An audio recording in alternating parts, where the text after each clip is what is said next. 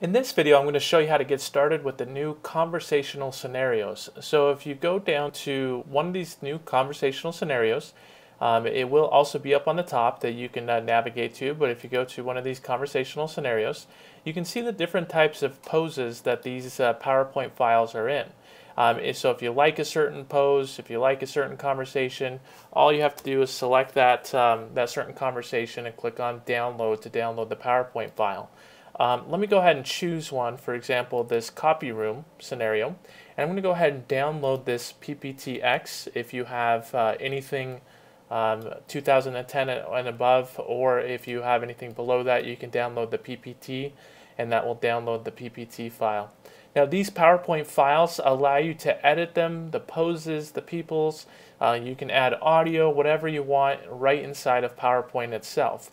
Or you can actually import it into a PowerPoint converter. So if you have something like a Articulate Presenter, you can open it up inside of PowerPoint and use it for your Articulate Presenter files. Or if you have iSpring, you can import these into iSpring and use these conversational pieces inside of your iSpring courses. So let me go ahead and open this up first of all inside of PowerPoint, and let's go ahead and review these. So you notice the basic idea of these conversational scenarios is you're having a discussion, or there's a discussion between two different people in different situations. So you can see we have an angle of somebody, just one person. On the opposite side of that angle is the other person that they're talking to. We have another picture of them talking to each other, both forward and backwards there. One of them's behind the table or whatever content it is. And then we have the opposite flip side. So you can add your own audio of them talking back and forth on these different slides. A little closer up over the shoulder shot, as well as over the shoulder shot for the other person. And then a shot of them just thinking, a shot of each person just thinking, and then a shot profile of them still talking as well. Now I can come in here and I can duplicate any slide that I want. So if I decide I want another picture of this person spread throughout, I can just right click and click on duplicate slide and move that anywhere throughout my PowerPoint. There is no audio attached to this by default. That is what you would have to add inside of any other tool that you may have, or even inside of PowerPoint. So if I open up Presenter, for example, let me come on my Mac side, open up Presenter, which is PowerPoint. I can open this up inside here. So I'm going to click on Continue Free Trial here. I'm going to go ahead and click on Open, go to my desktop, open up that PowerPoint, and you can see I can make all those changes that I was talking about before inside of here.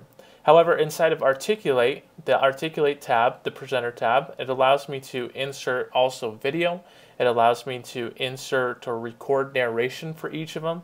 So if I wanted to record narration for a certain person, I can come here, click on Record Narration, and insert my audio that way, and use it right inside of in Presenter.